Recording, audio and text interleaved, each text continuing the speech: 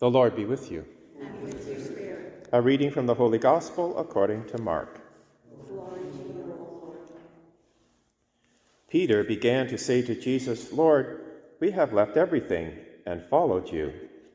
Jesus said, "Truly I tell you, there is no one who has left house or brothers or sisters or mother or father or children or fields for my sake and for the sake of the good news, who will not receive 100-fold now in this age, houses, brothers and sisters, mothers and children, and fields with persecutions, and in the age to come eternal life.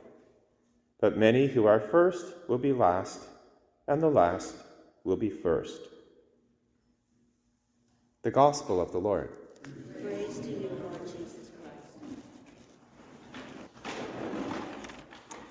We return to ordinary time in the lectionary to a very favorite theme throughout the Bible, and that is, what does it actually mean to be a disciple, to be a follower of God? That has its meaning both in the Old Testament and in the New. Let's take the Old Testament first, because that first reading from Sirach, chapter 35, addresses the question. The author says, the one who really wants to follow God will keep the law, heed the commandments, return kindness, keep from wickedness, forsake unrighteousness, be generous, and be willing to dedicate the tithe with gladness.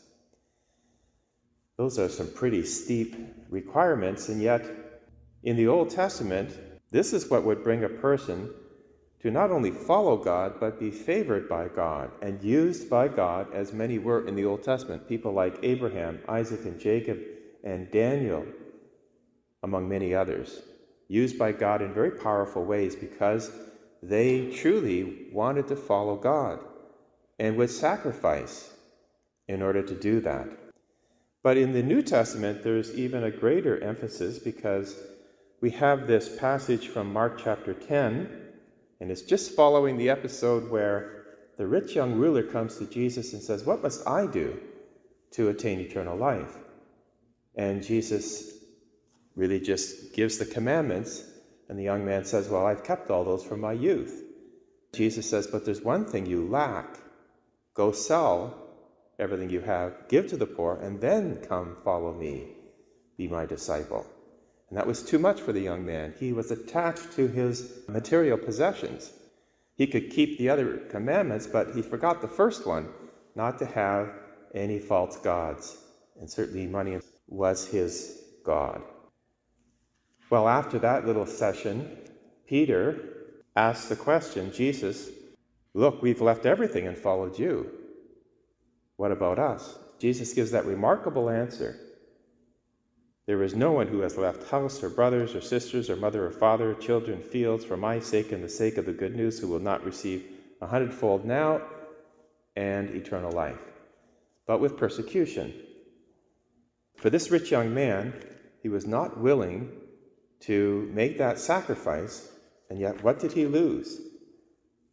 100-fold and eternal life. So it really begs the question for each one of us, because there are would-be disciples who want to follow, but then have some conditions. We see that again throughout the New Testament especially. So what is it that we are asked to do to really follow God? That's the question. Because the consequences are very great. Not only will God use us, as he did the Old Testament saints, to bring the good news to others, but the rewards are eternal. And yes, persecutions are mentioned, but even the persecutions are opportunities for us in our suffering to grow closer to God and not rely so much on ourselves, but to really surrender to God and say, in the face of all the sufferings I'm going through, I still follow you, but I need your help. And that's when we truly become a disciple. We don't rely on, well, I kept the commandments, I've done this, I've done that. Simply, God, I want to follow you, but I need your help. And that is a true disciple.